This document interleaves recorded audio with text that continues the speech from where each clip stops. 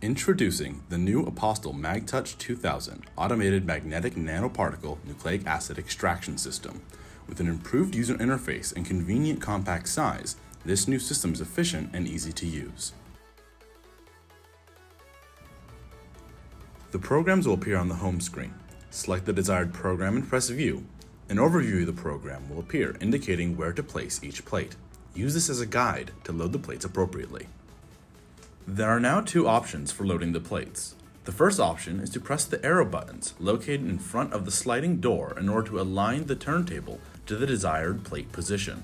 The turntable will move in the direction indicated by the arrows.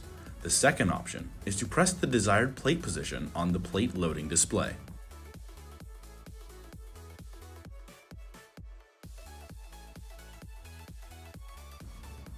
Once the instrument is loaded, press the Run button to start the run.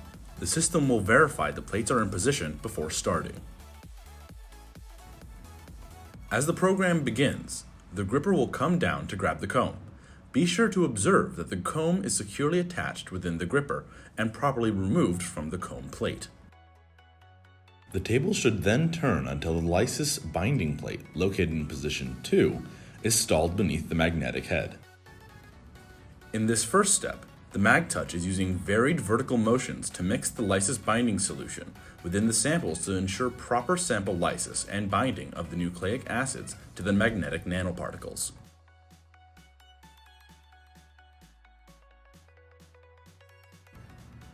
Once the mixing is complete, the magnetic head inserts into the plastic comb and proceeds to gather the magnetic nanoparticles, now bound to the nucleic acids.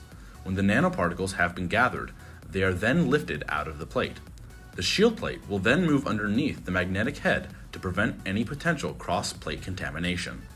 The table now turns until the wash plate, in position 3, is stalled beneath the magnetic head.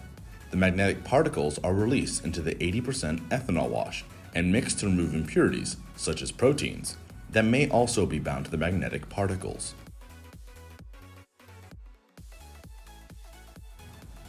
The magnetic particles are then collected from the first wash plate to be transferred to the second wash. The washing process is repeated in the second wash step, when the wash plate in position 4 is stalled beneath the magnetic head.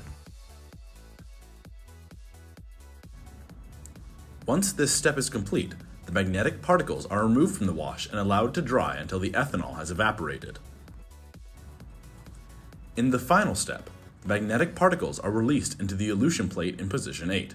The particles are vigorously mixed into the elution solution so that the nucleic acids can be transferred from the nanoparticles to the elution solution. This concludes the MagTouch 2000 Viral Nucleic Acid Automated Extraction.